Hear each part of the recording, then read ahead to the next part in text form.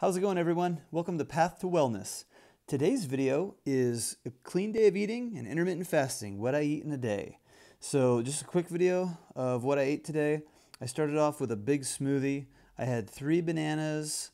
I had 2 cups of frozen berries. I had some soaked chia seeds. And I had a 1/4 cup of Marcus Roscran's Green Pro C formula. And there's the finished product there. It was really good. I had that at 1:30. Next, I moved on to a big bowl of oatmeal. I had some slivered almonds, some raisins, a couple of bananas, some natural peanut butter, and a couple of servings of oatmeal. So I'd let the smoothie digest, and then I had that bowl of oatmeal. There it is.